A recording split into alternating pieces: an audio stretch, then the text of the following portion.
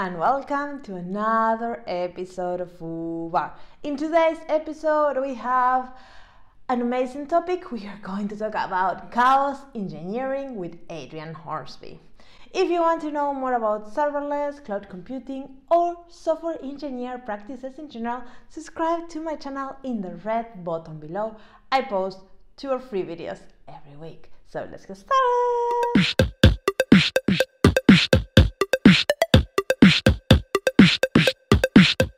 So today we have an interview, and this is another episode on my series This Is Not a Podcast. We are interviewing Adrian Hornsby.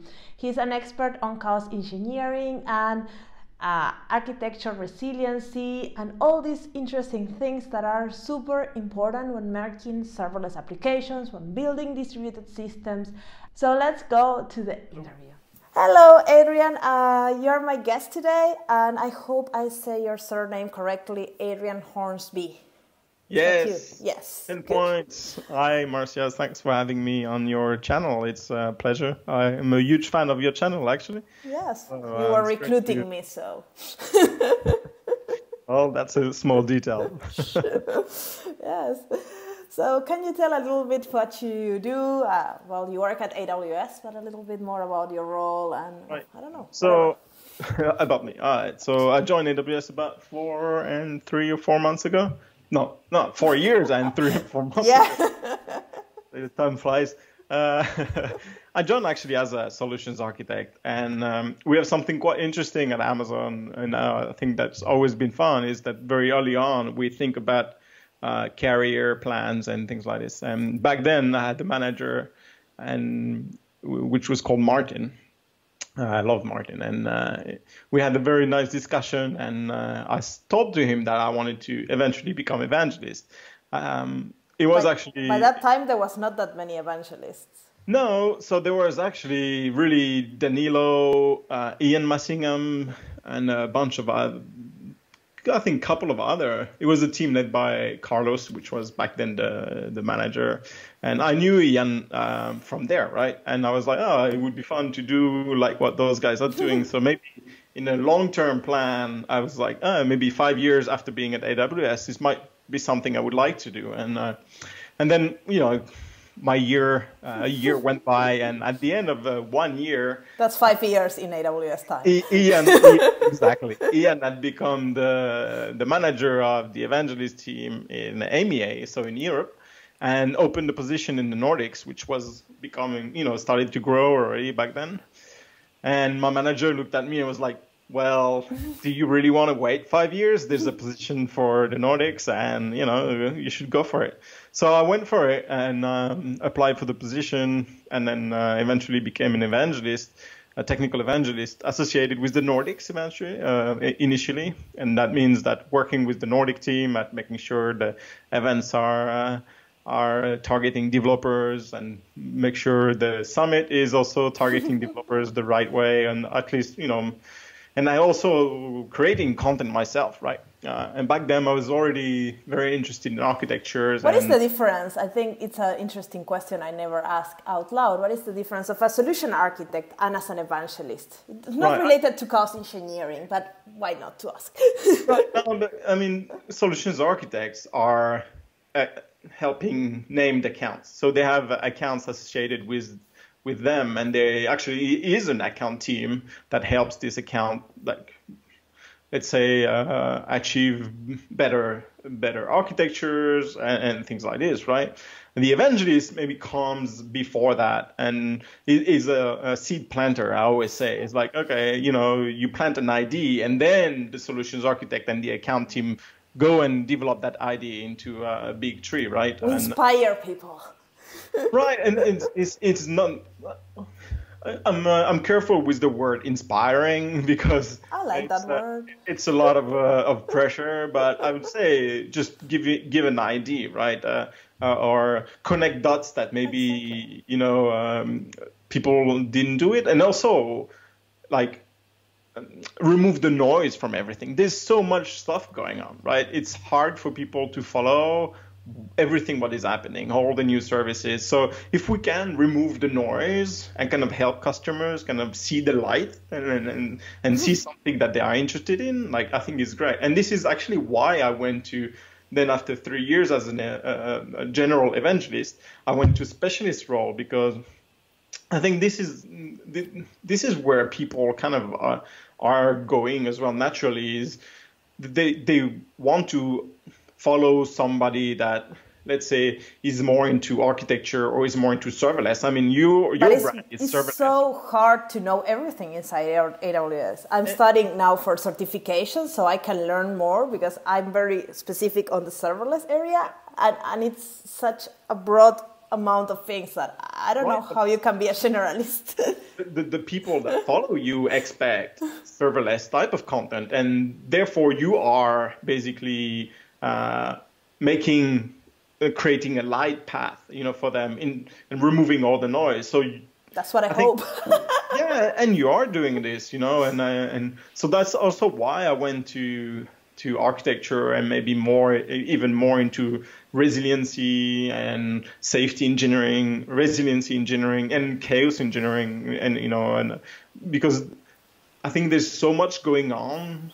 But this is the stuff I love, and this is the stuff a huge problem in distributed systems. Right, yeah, like it's there's so many things that can go wrong, and they always kind of do. So it's like, how do you design systems to avoid, or not to avoid failures, because you can't avoid failures, but to deal with failures, right? Exactly. And it's called like partial failure mode in a way. We can talk a little bit about that later as well. But failing elegantly. I mean, graceful. I like to use the word graceful degradation. It's exactly. Like, I'm gracefully degrading. It's cool. Yeah, but I think that's something that a lot of people don't think when they go either to the serverless architecture, that they are maybe moving from a more like traditional one box thing to just, it's so simple, you put a Lambda there. But then you're getting into this world of distributed architecture where things move around and you don't have control of things anymore, and things can fail, and you don't have control. and it's also, they fail in ways that maybe are harder to predict, because it's not you managing it. So you also have to do a lot of work, actually. And chaos engineering works also very much into the serverless world, because there are a lot of unknowns there as well. Like, if a service fails, what are the characteristics of that failure, and how do you prepare for it? Exactly. So what is chaos engineering? Right. It's a good question. So I would start with the benefits, because I think it will help understand what it is. First thing, it's not about creating chaos. I think the word chaos engineering it's a good marketing term. Like serverless. But it doesn't do it justice. And especially it can be a little bit scary, because if you tell your manager or your CEO that, hey, I'm going to do chaos engineering, he's going to look at you with big eyes and say, why? We have enough chaos in production. Don't do this. What are you doing? That's not chaos, right? So chaos engineering, the benefit of it, because that's where I want to start, is, like you said, things fail in ways we can't really understand, especially in complex systems, right? The number of interactions between services, between systems is so huge, right? That it's impossible for the brain to comprehend that. And there are a lot of unknowns, right? So chaos engineering is trying to surface some of those unknowns. And we do that in a controlled environment, right? So instead of having those unknown happening in production, and happening at 3 a.m. during the night, we create an environment, a safe environment, where we can do some, let's say, failure injection, or create conditions for some of the unknowns to surface, and then learn about it.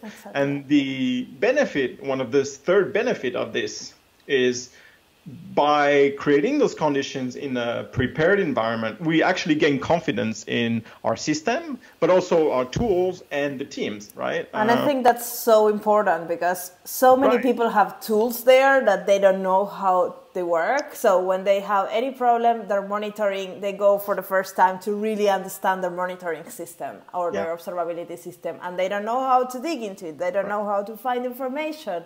And maybe they don't have backups in place. They thought that they do, but they don't know how to recover that. And let me ask you a question. When was last time you debugged the system in production, right? That's the thing. Like 10 years ago, the cloud or software systems were not as reliable as they were now. So there were actually more outages, and more outages mean more practices, right? So you were getting used to those tools. Now it's become really available, pretty reliable, and that means we have skill atrophy. We lose some of the knowledge that we had back then because we do it less, right? Yeah, and when shit hit the fans, that I love that expression because it's very descriptive, it might not happen again ever, and you don't know, it might be always a different error, because I remember when I was working in production systems that were in the traditional type of environment, a little box, they failed, but we knew more or less what could be the reason. There were more or less 3 or 4 reasons. We patch it and then they appear again. But now it can happen that it fails in one way and it never fails that way again. So you really need to be confident on understanding your system. And even if it fails in the same way, but it's separated by 6 months, you just don't remember really necessarily the tools, or you're not as comfortable. And I always use the analogy of firefighters. I love this analogy because firefighters spend 80% plus of their time training to fight fire in a controlled environment. And they do this to have an intuition, right? So that when they go and fight the real fire, they don't have to think. And that's the same when you do an outage. When you want to fight an outage the system, if you think a lot, your mean time to recovery is going to be massive. And it's free in the morning on a Saturday. It's even worse. You're hungover maybe, or tired, or you're not prepared for taking that. You don't have your computer next to you. I don't know. So many things can happen then. Right. So you need to be developing this intuition, right? So chaos engineering, by creating small outages, small controlled outages in a safe environment, also limits the skill atrophy. And I love that because it's something that is so important in terms of confidence. And a team that is more confident will eventually take more risk in terms of innovation and things like this. So I think it's that kind of summarize a little bit this chaos engineering. So it's not breaking things without a purpose. It's pretty much the opposite. It's actually, it can be breaking things, but injecting failures in a system, in a controlled environment through a very, very well-planned experiment to surface unknown condition and to make the system more resilient to failures. I mean, if you think about the scientific method, right, that we learned at school, that's exactly this. You make an hypothesis on the system, and then you go in to verify that hypothesis, and then full circle, right? And that's pretty much what it is. And it's very different from testing, because a lot of people think that chaos engineering is testing.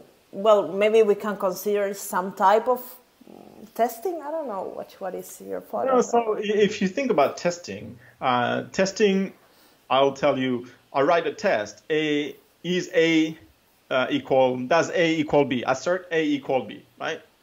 That's a test because you know a possible condition that you want A to be, right? So that's a test, A equal B. But chaos engineering, you want to surface things you don't know. Like, what's the effect of shutting down or adding 300 milliseconds latency into the system? You can't say an assert A equal something because you don't know. There's so many different parts. It can have an effect on the UI. It can have an effect on the backend, on the database, on your alert systems. It can have an effect on the deployment. Tons of things can go wrong, so you can't really test it. So chaos engineering and test is two different things.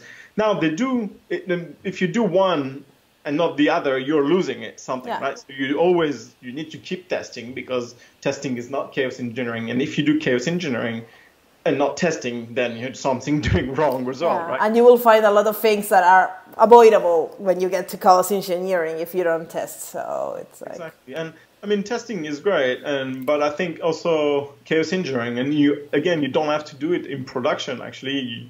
It is a very good way to think about systems, because very often we develop systems with the idea that they work. But we always develop systems with the idea that they work. Right. But I challenge you to think about developing a system with the idea that everything fails. And then how do you make it robust, right? And how do you make it more reliable and resilient and all that kind of stuff, or available as well, right? Yeah. So if you develop a function, and instead of thinking, this function is going to work, think about, hey, this function is going to fail. So how can I make it not fail or handle it, right? And so then you make circuit breakers, you can use caching, you can use graded degradation. For example, your function can't connect to the database. Well, fail. But what does it mean? Like, how do you fail? Maybe you go and retrieve something from the cache, or then you develop a system that can return static data or just return cute dogs, right? Yeah. Exactly, or something that doesn't break the one that called this function, or exactly.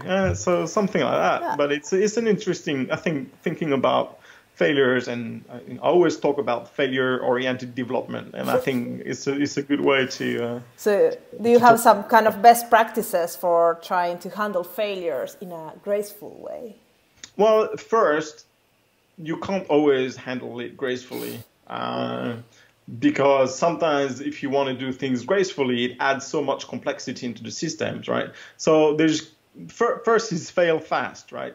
So notice that something is failing and then fail fast. So, timeouts, for example, are very important, or max retries. If your system fails and you have like thousands or unlimited retries, well, then you're in deep trouble, right? So fail fast, maybe 5 max retries, and then just fail, right? It's okay to fail sometimes. You can't always fail gracefully or degrade gracefully.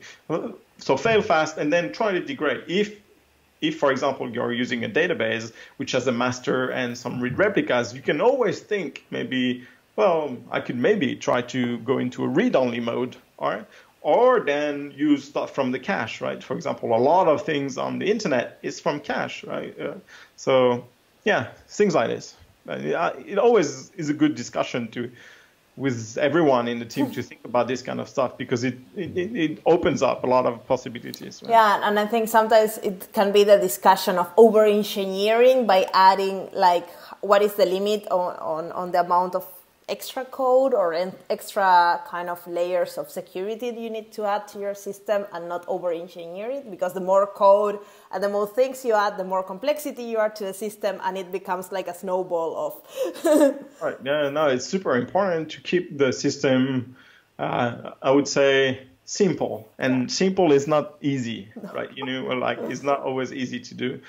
So, as I said, like, sometimes you just can't gracefully degrade, but just at least don't fail brutally. Like, catch the error, catch it fast, and then, I think building simple systems is more a principle of software engineer than chaos engineer in general. Like, I like this Uncle Bob in his book. He was, in one of his books, he was talking about that he has to build this system, and they asked him to make a system, and he, instead of thinking of putting in a database, he started using files. And he said, I will go and use a database whenever it really needs a database. And basically, he was able to go until the end of all the features without adding a database. And he was saying that sometimes we just take decisions because we think that is the decision that we need to go through, but sometimes trying to make it as simple as possible might look very strange, like, why you're using files, but then it's so much easier to handle the files than to handle databases, isn't it? Yeah, it's the easiest way to build a website on AWS is S3. Exactly. No database. You can put everything into S3, status file, even dynamic, some dynamic files, and do JavaScript queries to S3, and then use a WAF and then use a CloudFront and things like this, and then you're good to go. And a lot of the complexity is because people are using architectures that are 15, 20 years old and they haven't changed. But that's something I think also quite hard to know all the services and understand what is available for you. That's a topic for a different chat. Well, that's the topic for evangelists, to make it simple, right? You wanted to have the difference between SAs and evangelists. Evangelist is create things like or present things in an easy way. Remove the noise. It's a simple way, not easy. A simple way, and it's not easy. No. So I think there's two categories of failures. If we talk about the cloud, we have the AWS services, because we are talking about AWS, but the cloud services in general, and then the third-party services that are not provided by the cloud. Maybe we can start talking a little bit on how to handle failure for the cloud services, like how you make your Dynamo fail or API gateway or something like that.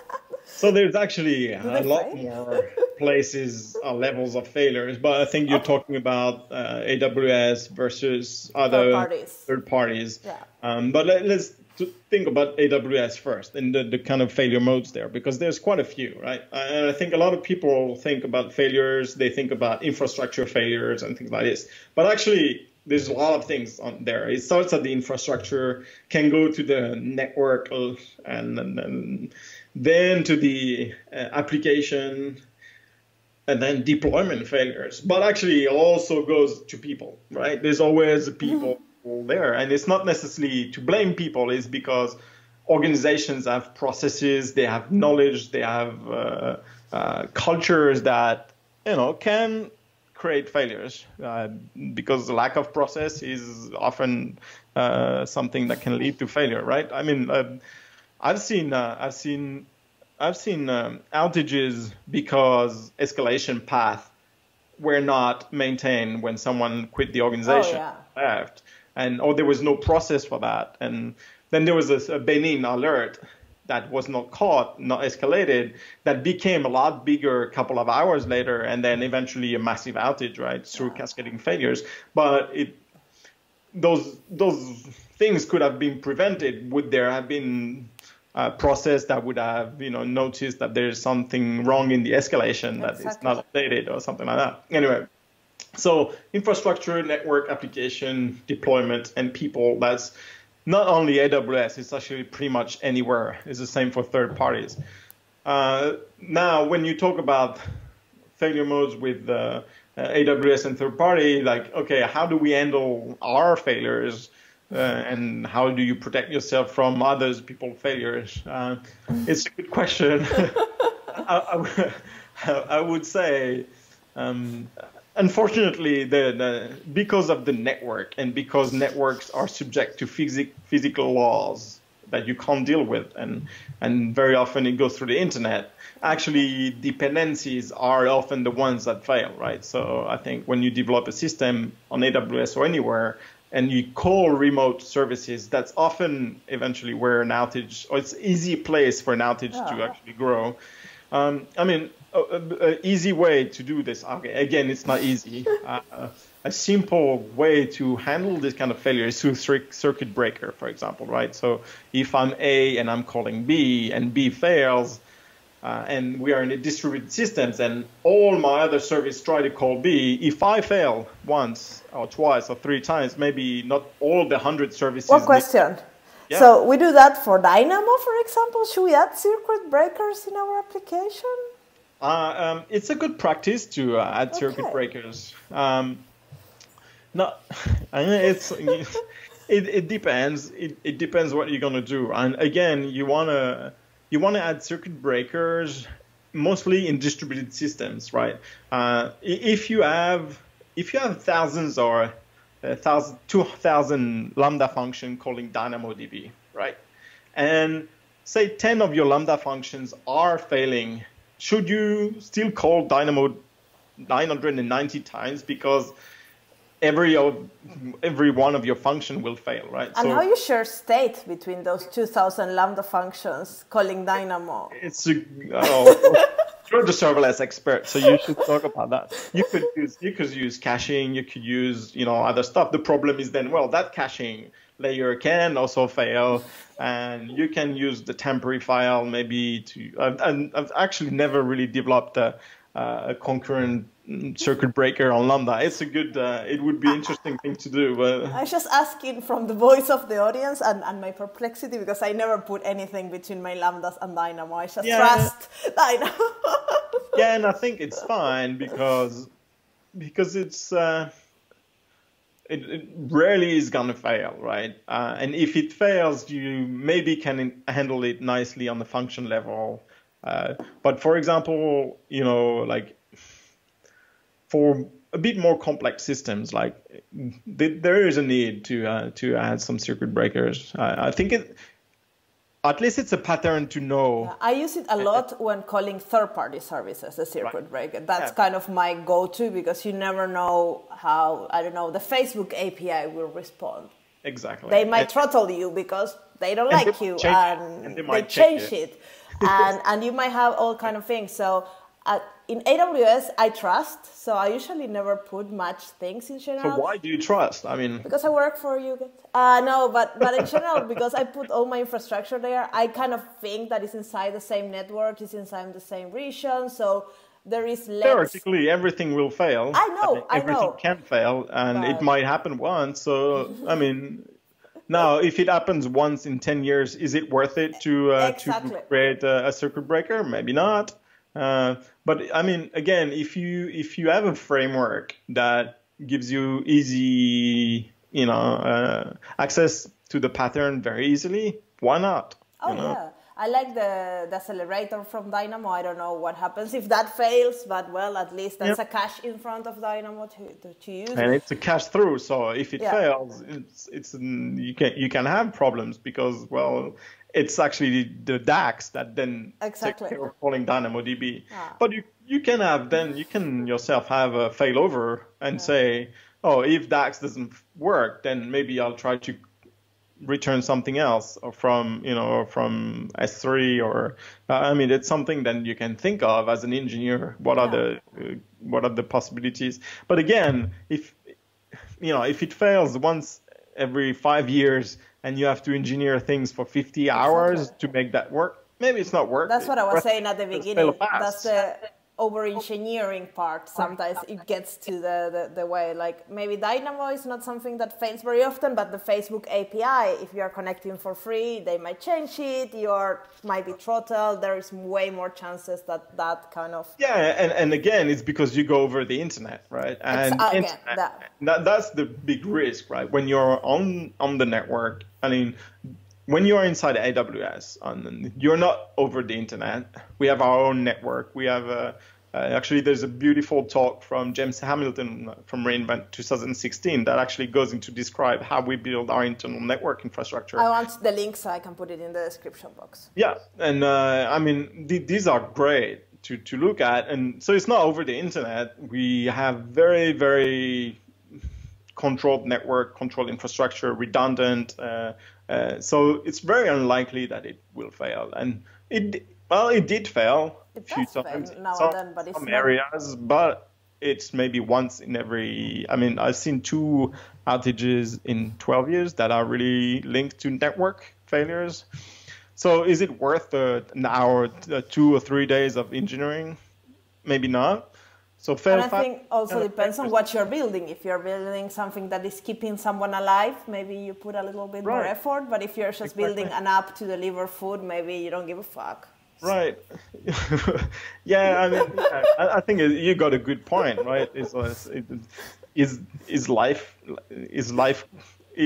dependent on your food application? Maybe not. Yeah. This time of the life we are right now, yes, it does for many of us. I like cooking myself, so it doesn't. For me, it doesn't. So you see, again, but that's what I was asking about, the difference between the AWS services and the third-party services, because I think they are inherently different because of the environment they run. AWS inside a controlled space that our application is already running in there if we are running in Lambda or in EC2. So it's kind of, in a way... But it's simply because of the link, right? It's the internet, right? And the link, because you go over the internet, and the internet is made of hundreds of layers of weird things. There's different routes, there's different routers linked. There's so many things that can change. So, I mean, the number of things that can go wrong over the internet is so much bigger than what can go wrong inside an AWS data center. So it's probably better to invest in there first and make sure that our dependency over the internet is rock solid. Yeah. You're right. That's what I put my effort, but I think you're right. No, but it makes sense because the number of things that can go wrong over the internet is much bigger than what is on AWS. But if you have a framework that makes it easy for you, what is a good framework to handle like circuit breakers and do this in a simpler way? Do you have something to recommend? Well, yeah, the most famous one is Hystrix from Netflix, though it's not maintained anymore. Actually, I used it when I was a Java developer million years ago, and it was pretty good. But I don't know, for Lambda, I tend to be. To be honest, I've never used it in Lambda because I think Lambda is a case of failing fast, right? Yeah. I think it's easier just to fail fast and see, especially it's even it's event driven, right? So Lambda is way more event driven than any other programming paradigm. So in event driven, if you have failures, well, very often then you can't go further, right? So it's better just to fail fast, and then can you catch this error, and then do something else, try to fix it, or maybe you have some redundancy somewhere. I don't know. Yeah. So it's an interesting architectural question. I think so. I have tried use step functions many times for retries and things, and handling that outside of my Lambda code. So that's something I kind of like. If I'm calling a third-party API and my Lambda is only using that, then I use the step functions functionality for retries. That's interesting. One way, but it's not a circuit breaker. But at least you can kind of. Well, it's a state machine, right? Exactly. So you can have some kind of state there. So it's a circuit breaker is a mini state machine in a way, because it shares its state with other parties. So in a way, kind of step function is that functionality. It's good. Yeah. Yes. So if we talk about developing an application and things like that, how you can start thinking early on to prevent these failures, either from your development, for your build process, or your even deployment stage, if there's some tricks that you can start having early on to prevent? Yeah, I get this question asked a lot. Can I have a magic pill? Yes, vitamin D, for example, for our services. Right. So I would say first, actually, like everything, it's a learning curve, right? So there are general rules, and I think reading books is one of the first rules. Do you have some blog post with books that you recommend? Right. So my favorite book, and by far, is called Release It, and there's now a second edition out of it. So I'd say this is the Bible for anything which is distributed systems, to understand how to develop with that. I did write some blog posts specific to AWS, so you can see that on Medium. But that's learning at least the general cases of software development and how things fails is definitely interesting. There are books around chaos engineering as well that goes into a long way in explaining all that stuff. The first book on chaos engineering was done by folks from Netflix, and I always recommend that book. I think it's great. Since then, there's been quite a few written, depending on who is behind. So but general principle, I would say always read a lot, and trying to gain some ideas of how things fail and what are the general failure. Read, so like postmortems. There's quite a few postmortem out there. There's books also on incident management, on safety engineering. Then once you have kind of a solid background around this, then I would say doing things by hand is great. I always tell people to start chaos engineering on their own laptop,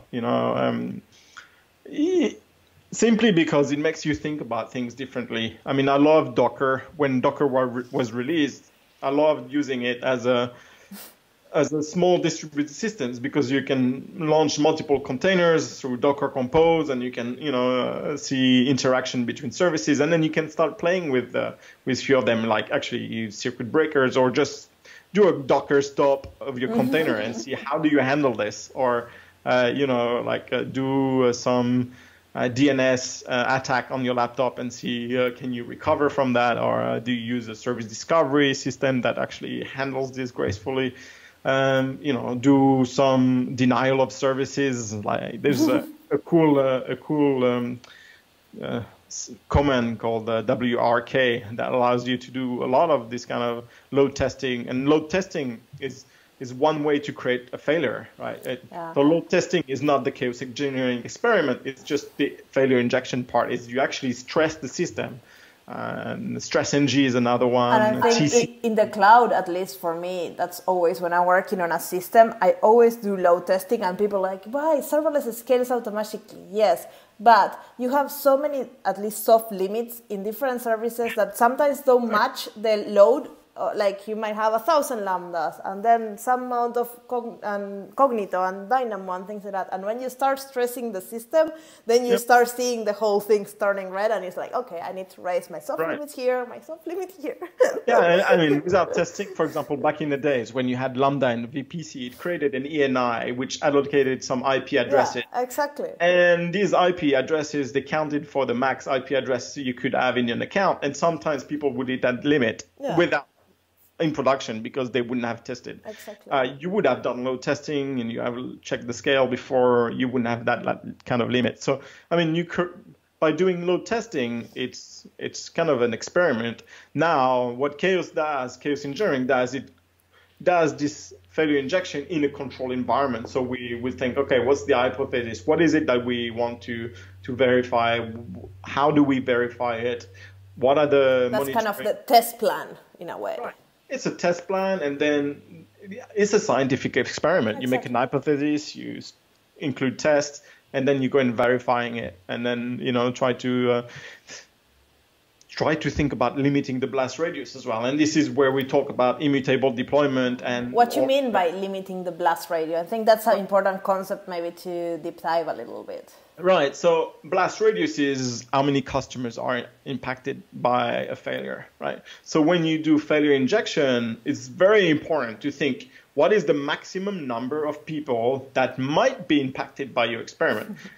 Right. When you do a chaos engineering experiment, you want to verify that your system is resilient. So you have a steady state of your system, you do the experiment, and you don't want that steady state to vary, right? If that steady state changes during the experiment, it means something is wrong in the system. It's not behaving the way you expect. Now, when it doesn't behave well, how many people are impacted, right? And limiting the blast radius is super, super important, especially at the beginning, because, well, things will go wrong.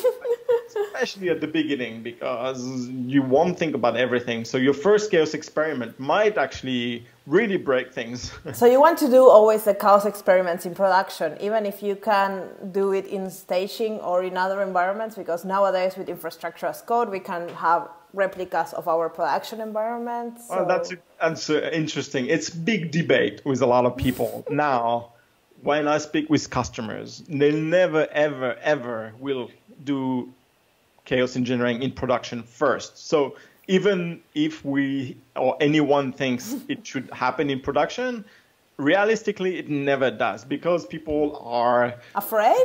You don't know it.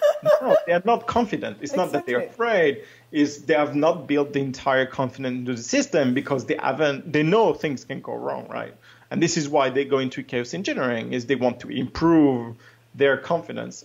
So you always start, in test environment, because you also need to learn how to use the tool. You need to know what is this tool for, how to use it, how to limit the blast radius, how to I mean, it's like anything. Exactly. You need to understand it before deploying it in production. You don't just say, oh yeah, Netflix or Amazon or Adrian say we should do failure injection in production. Let's go and break a database in production. No. Excuse me. So yeah, you need to gain confidence into your tool. Because I hear sometimes these conference people speaking, yes, you need to go and do it in production. That sounds like not really inspiring for anybody to get into this if you just go to and it's great. It gives you likes on Twitter, and it's and again, why people say that, and they are right in a way, but why people say that is because production is always different, right? So it doesn't mean that the thing is, if you test in your local laptop, in dev, in staging, in beta, in gamma, it doesn't mean that it's not going to fail in production, because production as traffic from production. Exactly, right? But it's not, the point is not that. The point is to gain confidence. Exactly. Right, and to gain the training wheels. Sorry? It's your training wheels when you're little and you're riding to bike. Right. You know? Train stuff, and then you say, okay, now we really understand the tool. We really understand how to use it. We understand how to deploy it. We understand how to monitor it. We understand the failure mode of the possible injection. We have the right blast radius. All right. We know it's going to be different in production, but we've gained so much knowledge by doing all the previous things. And you haven't got the knowledge of how it will break production, because that's different. But it's nonsense, to be honest. And it's almost a suicide mission to ask anyone to start in production. The goal eventually is to come as close as possible as production. I love the principle of the immutable deployments. It's called canary deployment, right? It's a way of deploying an experiment in a system in production, but move only very, very small percentage of the traffic to that. So that's available in Lambda, for example, if you do a safe deployment. Through alias, weighted alias, and API gateway has the same things. ALBs have also weighted target groups. Route 53 has weighted routing. So a lot of systems. I wrote a big blog post around canary deployment. It's in the immutable infrastructure context, but that's exactly what you need to do when you deploy a chaos experiment in production. It's also, you need to start super small. Like, what kind of traffic should you send to your chaos experiment? Well, first, maybe don't send paying customers. Send the internal people. Like, if you deploy a team, if you deploy an application, maybe you have a team of engineers working with you. Well, maybe send that traffic to the chaos engineering deployment, or you have a canary with the chaos engineering experiment with maybe 1 or 2% of traffic. Exactly. Only send non-paying customers. Then maybe you want to send only free customers, or some that maybe enroll in some beta program, because there is all kind of customers. Sometimes people like to try things. Exactly, and this is exactly what we do at Amazon as well. When we launch new services, right, we always go into a beta in production, and we ask people if they are willing to do this, and then we can test. And it's always funny because people are like, why things are behind the registration page? Because it's important. You are kind of consenting that basically this is something we are trying out. It might change. Exactly. So and don't use it in production. Systems on that. So I mean, having this kind of thinking what kind of traffic you want to send to your chaos experiment at the beginning makes total sense. Eventually, when you've become so confident after a couple of years of 3, 4, 5 years of doing very good chaos experiment, then you can maybe afford to do chaos experiments on your customers, paying customers constantly, like Netflix did, right? Or like we do at Prime Video as well, But there is so much work to do, and so much things that can be done and initially. And what kind of team is the one in charge of chaos engineering? Is it like, because in general some companies have like testing and the engineers that are working on the features. Is the same engineers working on the features that should be doing the chaos engineering, or? It depends what kind of organizations you have. So for example, Amazon, we use 2 pizza teams, right? Yeah. So those teams, they do everything. They write the service, they deploy it, they maintain it, they do the chaos experiment. Now they don't build the tools to do that. So we have a tool team, and then they use common tools for the entire organization. This is one way. But many organizations have vertical organization, which, each of them have maybe their own particularity, own culture, and things like this. So it depends. But what I've seen is very often you need to have a different. It needs to be a separate team, because it needs to have some knowledge, some experience, some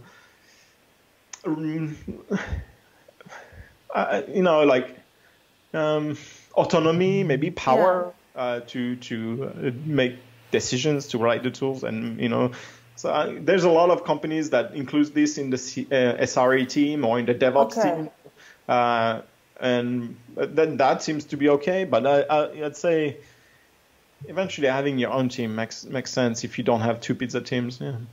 Interesting. Yeah, because I was thinking like it's really good if the developers are in the team, the chaos engineering, because then they know everything. But then in the other hand, they kind of test outside the service how you can grow. That's different because now you're asking, when you make the failure injection, who should be alerted, right? If you ask a developer to chaos engineer his own code, you run into bias here, right? Right. The problem is so. You need to, when you make chaos experiments, you need to have unbiased view of the system, right? You need to maybe use someone else outside the organization that will look at the system and say, okay, we're gonna do one hypothesis, and the hypothesis might touch a lot of people. It might be okay. Let's do one, right? So I'm a chaos engineering leader. I have my team, and say we're going to do a game day or a chaos engineering day. We pick one hypothesis, right? We pick up one hypothesis and we say, okay, let's bring everyone in the organization and let's sit around the table and discuss first what will happen if my database goes down, right? And here there's a problem already, because if you ask, as I said, to discuss about it, there's going to be extrovert versus introvert. An extrovert will be out loud, we will talk a lot, and then people will eventually converge to the ideas of the extroverts. What I like to do is ask people to write on the paper what they think will happen if my database goes down. And then you go into something called divergence. Right? You have so many different ideas. You have so many opinions and views of things, right? So being extrovert or introvert doesn't count anymore because you're writing on a paper. So then you can look at that result of my hypothesis, and first you'll realize there's so many hypotheses answered differently, and then you can ask, what's going on? Is my specifications are not right, the documentation is maybe not correct, or hey, we haven't really discussed that. Never. So, already here you're going to have a cycle of maybe actually improving your specifications or documentation, right? So that's the first thing. Once your hypothesis converge, or you have, even while writing on the paper, once it converge, people have the same idea that, my system is going to be resilient. It should behave like that. It's time. You have a very thorough description of what should happen, how the system should behave, how fast your alert should happen, who should get the alert, what kind of escalation, what the UI should do, what the backend should do. Then you can do your failure, right? You can do your failure injection, and you'll say, okay, let's go and verify this. And then you can think, how do you going to verify that? Well, if it's a database going down, you can either not shut it down, but then it's dangerous, or you cut the connection. You cut the connection. You just say, all right, let's remove the security group. and remove the connection, and all of a sudden, your backend can't talk to the master, but maybe it can talk to the read replica, right? So then you have all the monitoring, you have the alert systems, you have your response team, incident response team, trying to handle this, monitoring everything, what happens, what's the time to detect, what's the time to... because that's also important, I think, in the chaos engineer, what you're mentioning now is not only monitoring the failure, but how the whole escalation of the failure goes. It's actually one of the most important things, right? Because if you don't detect it, you are screwed, right? So the first time to detect is one of the most important things. And I see a lot of companies say we want to do some chaos experiment, but let's remove the alerts because we don't want to have noise for people. And I'm like, no, this is what you want. You want to make sure the alerts are caught on time and they're there. The message is clear and descriptive, and then people can identify the mistake first as well. It's the same when you do an experiment like this. You don't say the kind of failure injection you're going to do. Right? You know the hypothesis, but you don't tell the failure injection. So you want the incident response team and engineers to actually figure it out themselves. So this, more than testing, is really like a fire drill. Right, and you want to, that's skill preservation. Yeah. If you don't do that, if you don't debug, if you don't analyze, you have skill atrophy. So you really want. When you do a chaos experiment, you don't tell many people in the organization. You might tell the CEO, you might tell your chaos leader, and a couple of other people in the team, and then you go and do the experiment and see what happens and all that stuff. Now, when you do this, you do need the big red button in a way. If the system does go wrong, you might want to be rolling back very fast. So in that case, putting back a security group is very easy. Yeah. This is why I'm saying that you need to think about the blast radius. If your experiment goes wrong, again, it's failure-oriented thinking. If your experiment goes wrong, how can you recover, right? And this is where you need to be careful that your failure injection doesn't modify the state, or if it does, can you roll back, and these kind of things. So there's a lot of preparation, and I would say that's one of the things that people fail to do is they overly think around failure injection, but the preparation is where the money is, right? Yeah. It is nowadays there's so many tools to help you to inject failures, but if you don't know why you're injecting them or what you're doing, it's just pointless.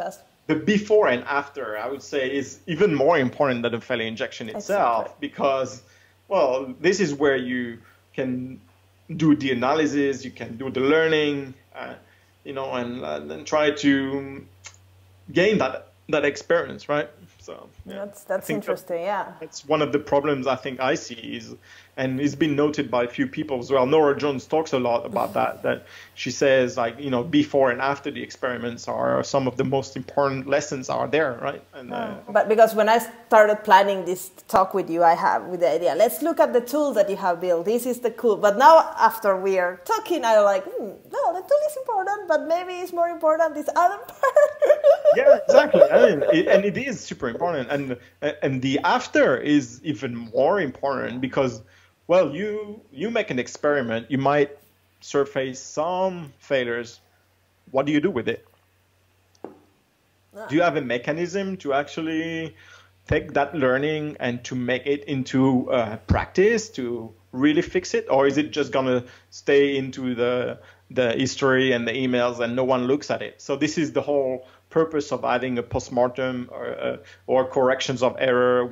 That's what we call it at Amazon, where you go through what has been done, you go through your results, you go through the measurements you've done, you try to verify that your hypothesis was correct, and if it's not, then you need to deep dive into the possible cause of why couldn't we figure it out, the hypothesis, right? What's missing, and how to improve it, and where customer impacted, if they were impacted, how long they were impacted, could it have been prevented, was there a backlog item that could have prevented the failure? Very often there is a backlog, and then why is that backlog not put in production, and there's so many things, and I love that part because you can really focus on different things, and again, I'll promote one of the posts I've written. Oh, you can promote all your posts. I will leave them.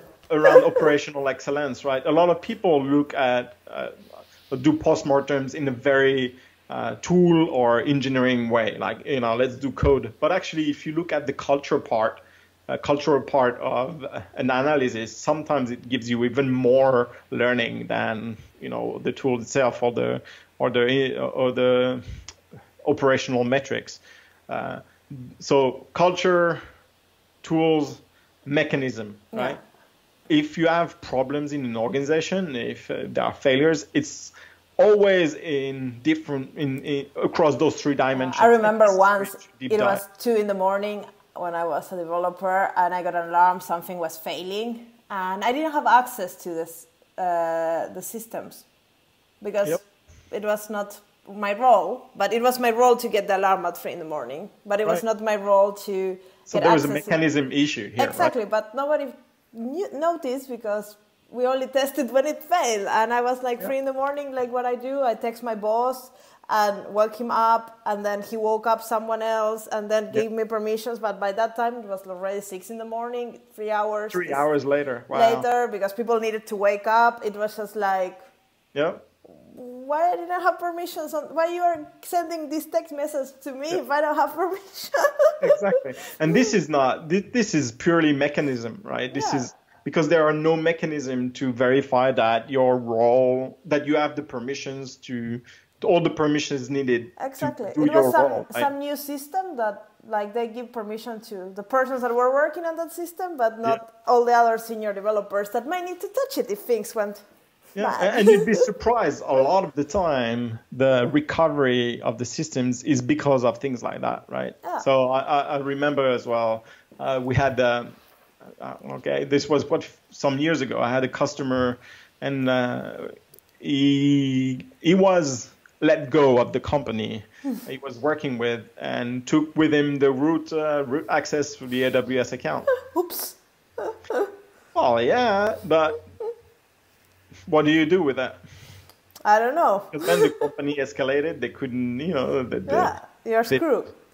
Well, let's say that the process to recover that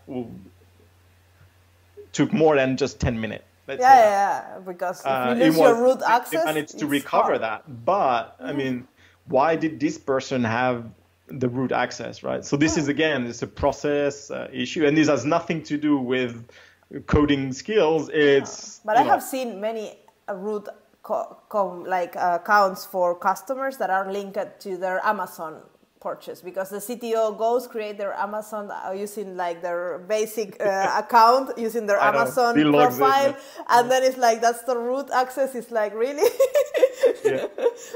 But it happens. I have seen it in many startups. When I was a consultant, it's like maybe not.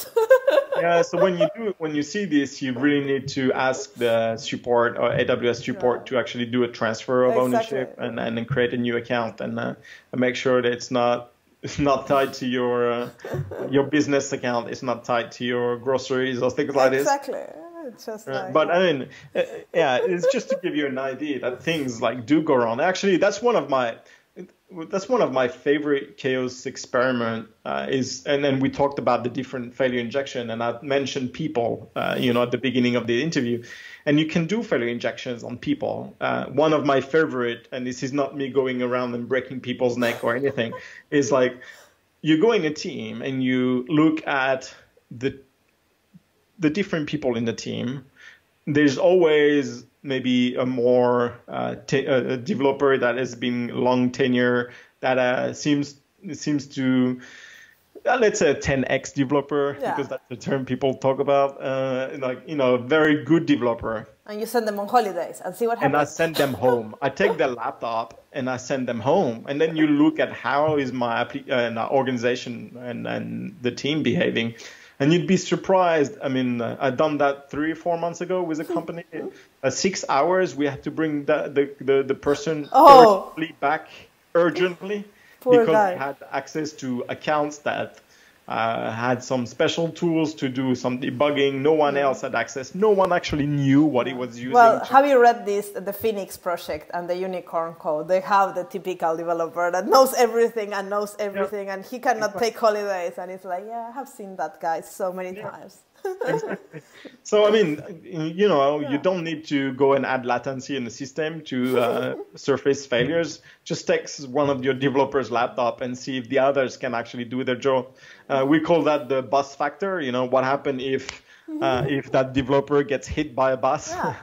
But I think this talk turned, at least in my head, very different than what I was expecting, because it turned into a little bit more like software engineering and architecture in a totally different perspective than just technology and building things. So it's very interesting. And this is what chaos engineering is. And actually, people ask me the benefits of chaos engineering, and I said the benefits are also mostly cultural. Yeah. People think about things differently. They failure oriented. We go back to what people call a little bit like business resiliency. Is how do you think about the overall business? How do you make it resilient to failures, both in the engineering terms, but culturally, and then on the tooling side. Exactly. And there's so many things. If you try to do chaos engineering, then you end up with a cleaner architecture, a cleaner team, a more distributed knowledge in the team. Right. Everybody might have the access that they need, and all these kind of other things that they are not just like, yes, if my database goes down, I can survive, but it's bigger than that. And I mean, as just the really one of the main benefit is you'll end up out of what is sometimes the blame culture. When there are failures, it used to be and still is in many organizations. It's very common to try to find someone. It's like, why? What failed? Whose fault is it? And then it's a reason to fire someone because someone needs to take an action on it. But I always say, I don't think anyone wakes up in the morning and go and say, today I'm going to do a shitty job, right? No. So everyone has good intention. So if there are failures, it's again always in the dimensions of culture, tool, or processes. So either you don't have the right culture, as you had, for example, you didn't have the right codes for permission. It's both culture and mechanism. You didn't have maybe the right tool to or training, because sometimes people are asked to do things and they are not given any training. Training is a process to it's part of what we call process or mechanism to learn a new skill, and everyone should go that. So I mean, it's never the human in the middle. It's always around the dimension. Exactly. So and I think successful, and I'll say in brackets, successful chaos engineering practices that I see of lead to these better, cleaner organizations where there's no more blame, that people are a lot more confident. People actually love working there. Exactly. And then for developers, being trusted and being confident is the most important. And if you want to have talent, if you want to recruit talent, it's something you really want to focus on, because no one wants to go into an organization where they risk being blamed. Because, well, if you risk being blamed, you're not going to take risks. You're not going to go in production trying to fix things. No. You're not going to go innovate. You're going to do as little as possible to avoid blaming, right? Exactly, and that also makes a diverse culture, because the safer the environment there is, the more people with different walks of life wants to come and work in your company. Exactly. Not all the friends of the 10x developer that work in the same university. Absolutely. So it's I think it's just more than chaos engineering. I think it's just makes the company safer and cleaner and nicer. Yeah, you're totally right. I mean, and it's not just chaos engineering. I'd say chaos engineering promotes these values very, very surfers them out when they're not working things well. Right, exactly. Well, and you need to have hard debates, right? Because during an hypothesis or then during a postmortem, you will find situations where, well, maybe a framework choice is not correct, code choice is not correct, or the way you've implemented the function or the class is not correct. It's, the experiment proves this. And, it's hard discussions because as a developer, you write code, you love your code. It's like, don't criticize my code. No. But, if you're in an environment where you kind of allow those discussions, and it's fine. I've been in so many roles where I didn't write best code the first time, and by breaking it, by making it fail, by listening to other people's opinion, to getting ideas from others, then it became better. It's not just me, right? So, and I think this is great, and this is also why I love pull requests, because it's contributing to discussions which improve things, and chaos engineering is the same. Exactly, and I like this approach in chaos engineering. It totally took me for surprise. I hope that the people watching this video also get this a new idea on chaos engineering, not just on injecting failures. Yeah, it's just a small part of it. Yeah. Exactly, and I think it's a really great thing. So let's go a little bit back to our serverless discussions. And you want to break stuff now? Yes, I want to break some stuff, and I'm interested on talking on two things, and then we can move to the demo. Yeah. The first one is Lambda aliases. I love them, but I think it would be nice to see how these can benefit also our testing and our deployments and like chaos engineer tests. Right. And I think that's something it would be nice to chat about. All right. So Lambda aliases and API gateway, what is it called? The canaries. Oh, the canaries, yes. Canaries. They contribute to what we called immutable deployments, right? And immutable deployment, the idea is that you never make an update on the system live, right? So when you deploy something, it stays there because it's working, right? It's working, it's proven, you leave it there. When you deploy a new version of something, instead of replacing it, you deploy it next to each other, right? And then you send some traffic to the new version of your code slowly. You send 1% of the traffic, 10%, 20, 30, up until 100. But all this time you do it slowly, and you can monitor the... Yeah, I like the option for co-deployed and Lambda aliases when you do these canary deployments, that you have the alarms. So you can set up like 10 different alarms and see if something is kind of wrong and pay attention to those alarms. And if everything goes well, then it continues to transfer the traffic to the new deployment environment. And that's great. And co-deploy does that very beautifully. Actually, it's integrated in SAM and in the serverless framework as well. Both can do this. I have videos on all that. So you should add the videos here. Yes, I will. I love when people do this in the video. You can do it as well. But I think I never thought about them in the chaos engineer perspective. I just was thinking about them as a great well to make sure that everything works before deploying. Yeah, it's called safe deployment. I think Danilo as well has a great talk and around the safe deployments. Danilo is one of our team as well. Link up there. Over there. I never know on which side the links are, so I always point up or down. So it's part of safe deployments, and you can use that technique to make your chaos experiment safe. Because and you can do that with Docker or ECS, EC2, and I think all kind of different compute services have the safe deployments. Yeah, it's called canary deployments, and again, I've written that extensively on my blog around immutable infrastructures.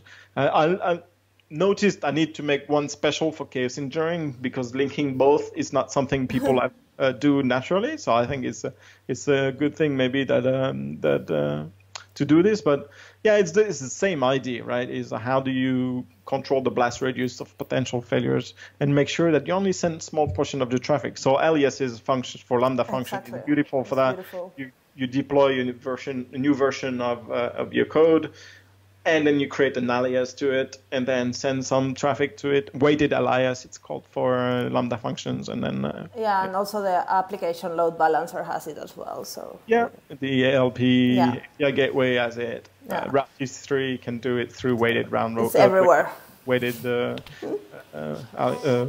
weighted routing policies, stuff like this. Let's go to the demo, because we've been talking, and I think we can talk for hours. Right.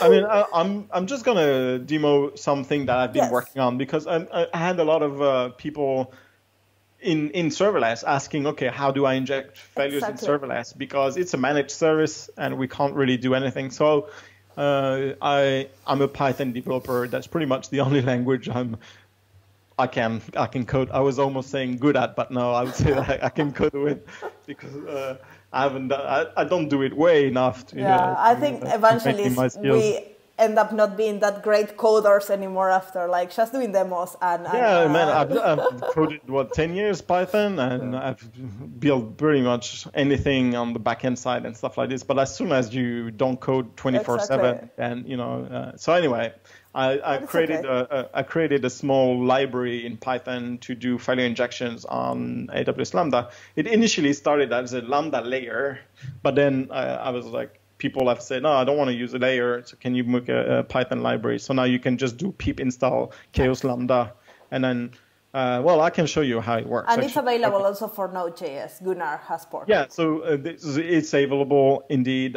Gunnar did this for Node.js, and it's a brilliant way to add failures. So Gunnar link is going to be there. My GitHub account. Yes, I will leave all the links down there, but I'm just saying it because I only do Node.js, because that's the language I feel comfortable. So maybe a lot of people listening to this are Node.js developers, so it's available the same thing in Node.js. But let's look similar things. Actually, I think he has added one more failure injection. And it's open source, these things. So if somebody wants to add more things, go for it. Right.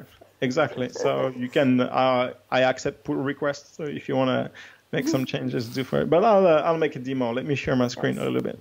Let's look at the code. Actually, this is basically how a Lambda function looks like. You see my code, right? Yes. So I would say don't look at all the other stuff, right? This is my handler function, which doesn't do anything, but you could say console write hello here, right? So, but we are not doing things here for the moment. Okay.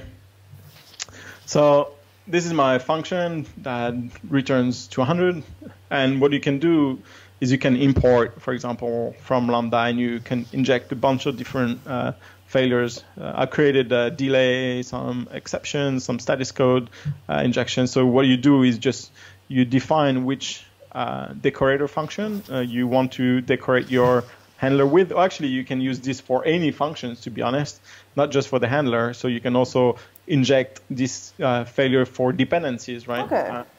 So you can, for example, you could do something like that.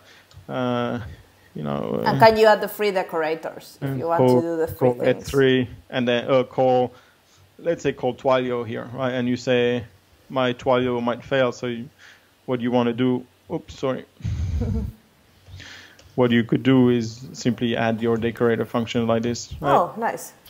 And that will also inject some failure. But for example, here you might want to say delay, so you want to inject some latency in the call to Twilio. So you can do something like that, and that's actually very, very handy to test different sort of functions, right? So so all the code is here on GitHub. Actually, if you go onto my GitHub account, it's a project that is called Lambda Chaos Functions here. Injection. Actually, I will leave the link. So. Oh, we found some security. Oh, you see, I need to update some of my dependencies. Yeah. So that's great. Actually, I love that feature from GitHub. Oh yeah. So this is my Lambda function that is deployed. So I deployed the handler with exception, right? So this is this one. I can show you handler with exception. Yeah. Is this one? It's the same. So it returns 200 if you test it. Let's do that. And it's fairly simple. So there's a cold start here, so that's why it's called. Yeah, it always takes a little while the first time. Then it's fast. You see, it works pretty nicely. So how the system works is it stores the parameters for a failure injection inside system manager. So nice. There is a parameter that is stored in system manager, which takes this kind of format. You can define the delay you want, 300 milliseconds. You can design this if you enable it. You can define the kind of injections you want. You can also define the message you want that to do this. This is very handy because when you do loggings and you do scraps on your logs, you can search for a particular message, for example. But if you enable true like this, for example, and then you store, then it's immediately available here. Yeah, so you don't need to deploy the function. No, it won't fail. And you can re-enable it, you can disable it. And I think that's something I've been trying some of the chaos engineers things around, and they make you change the code and you need to redeploy, and that's kind of painful because you never know what you're testing. But I like this, that you just change it from the parameters. The only thing you need to do here is really that, right? So you need to import. So you do need to modify your code. Yeah, but a little bit. But then it's the same code that you deploy for failures or not failures. So. Right, and then it doesn't really add any big delays, right? So you see the duration is 300 milliseconds, and it's calling sometimes SSM. There is cache enabled, so you see when there is cache, the duration is 300 milliseconds, and as soon as you stop it, it recalls the service eventually. So it's using the SSM library from Alex, right, in our team. So to call system the parameter store. All right, so if I deploy that, so we can deploy another one. For example, let's do one with status code, right? So if we take that one and I redeploy, so I'll call the Lambda function like that, and then save. So this will return 200. Okay, that's my code. And now it will explode. Not now because it's not it's not enabled. Oh, so okay. if I put here true, now it's going to return a 500 here, and then it will explode. You see? Yes. So it still returns successful exit, but you see my status code here in the handler is there. You can do some exceptions, which is some delays as well. So you can handle with delay. So this is the delay one is probably the most popular. So when you do that. But I think that's really cool for testing third-party services because. Yeah, it's brilliant. Like so, for example, here we have 300 milliseconds of delay. Let's test that. So it will add 300 milliseconds here in the duration. Of course, now we change the handler. Yeah, so have a cold start. But with that kind of things, you can test, for example, your timeouts in your Lambda. Sometimes you have it like by default is like, 6 seconds, and then you have a service that it takes him forever to respond, and your Lambda times out, and you don't realize that. So for example, here, look, let's make it fail. You'll see what happened. If I add 4,000, right? You probably know what might happen here because you're. I don't know what is your timeout, but maybe if it's you see, so the timeout you're talking about this timeout here, right? Yeah, the function timeout. The function 9 seconds. So it's fine. It's not going to fail, right? No. But you see, and you'll have all this. Yeah. This. Let's say if I add 10,000, then you're screwed. If I had 10,000 here, you're right, and that will actually fail the system. So it's a very good way to look how the system will fail. And and it's something people always forget. I mean, the default timeout in Lambda, you see, my task timeout after 9 seconds. So there you go. You've tested the system, and then you can say, oh, but I want actually more than that. So then you can just change the timeout. You can change the timeout. Ooh, where is my timeout here? No. So I'm never in the Lambda console, so I never know where things are there. So right. So now you do that, and then you can retest, and then your function will work. So you've made your code more resilient to failures. For example, if your dependency takes maximum 10 seconds to answer, sometimes it happens because a database, and you see even this is not correct, this is not enough. So that means, Wow. they're really, you should add more timeout than that. Yeah. So it's pretty cool. And I think also these type of things are helping people to realize that Lambdas should do one thing and one thing only. So if you have a Lambda that is calling a service, maybe don't do it 20 other things, because you might need to increase the timeout of that Lambda. Yes. You don't want to increase the timeout of all your other functions that are doing such small things. Just keep them separately.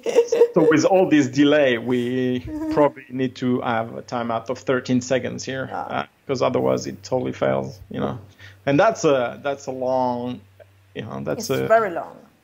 And it still fails. So you see, you even surface some other problems here. So my duration here was 10,000. So, I mean, something has gone terribly wrong here. Yeah. So in a Lambda function with 2 lines of code. What's up? That in a Lambda function that has 2 lines of code, like return 200 and static this one. code. Yeah, that we managed to break it in a way. Yeah, I mean, that's the funny thing. Exactly. It's so easy just to, and you can also test concurrency. I think this is something that you see here. There's a reserve concurrency as well. And you see, obviously, this was a limit here as well that we were hitting. And that's what's so funny with the chaos engineering. You have little things like this that prevent some silly mistakes to happen, and they happen here instead of happening in production. And how many times you call an endpoint and the endpoint doesn't respond? So this is not something that you are looking at spacecraft that something. Yeah. No, this is the most typical thing. Latencies, I don't know what is your take, but I think latencies and API is not responding might be like the most typical things that people ignore, and they will solve like 80% of the problem. That's true. I mean, you're totally right. Timeouts, retries is probably 80%, 90% of all the outages. At least to understand how things work, it's probably because if developers learn how to do that properly, either with circuit breakers or whatever, then they will be saving so much time of their life. Yeah, no, that's absolutely true. Yeah, absolutely true. You see, now finally you got it working. Yay! How many seconds you have to make? 16 seconds. 16 what? Seconds. It's pretty violent, isn't it? That's crazy. Is that because of the cold start, maybe? Again, you're making an hypothesis here. We need to. So we could. It's the whole point. Then we could look at the logs, we could look at the monitoring, figure out, okay, what has happened? What are my CloudWatch metrics here? There is this nice tool we were talking last week with Alex about his tune performance with Lambda, and you can see the kind of how much memory, how much time it takes, how much it costs, and you can integrate it with this chaos testing. Exactly. But that's exactly what it is. So. I think, I don't know, do you have something else to share with us, or you have everything? No, I mean, if you have other questions, I think we are fine. But I will leave all the links for Adrian in the description box, and you also do lots of writing, and you have a lot of talks around in the internet that people can go and watch you. Yeah. So I think if they want to get in touch with you, what is your preferred social media?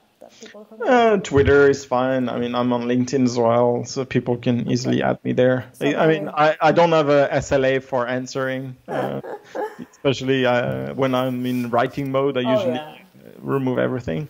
But I also strongly suggest people to look at Gunnar talk and his stuff, because he's taking it even further, I think, in terms of chaos engineering for serverless. That's good. Yeah, I should invite him next to deep dive on the intricacies. But I think we had a really interesting talk. It went to a totally different directions what I had in my mind. So I'm happy, because that's the type of things I like from this talk. It's not like you have a presentation and I have some questions and we just do that. It's just like organically moves around, and I think it's at least fun for me. I hope for the people watching it's also interesting. Yeah, I mean, I had a lot of fun. I think it's great as well. Yeah. And I mean, I'm really happy then it went differently than you expected. Yeah. So that you know, it means that it's opening up ideas to everyone, even the best of you, like you. I've been doing now all talks with three of you, and I have many on plan, and I always go to topics that I don't have much of an idea. I have like the kind of, and it's so cool to just listen and ask questions. I feel like I like this interviewing mode. So good. My internal Oprah is very, very proud.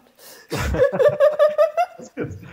But thank you very much, Adrian. It was great to have you, and I hope to have you again in this channel. Thank you. Thank you. Thank you for having me. It's an honor, to be honest. It's great. Take care. Bye-bye. This was a video for today. I hope you like it. If you did, give a big thumbs up. Thumbs ups are super important to keep my videos up on YouTube lives when people give thumbs up. So please do. That helped me a lot. If you have any questions for Adrian, don't forget his contact and everything is in the description box. You can reach him through all the social media and he will be happy to answer your questions. If you want me to interview anybody, just let me know in the comment box below. And if you want to see any of my previous interviews, you will find them again in the description box. You will find the playlist for all the interviews. And I'll see you in the next episode of FooBar. Ciao, ciao!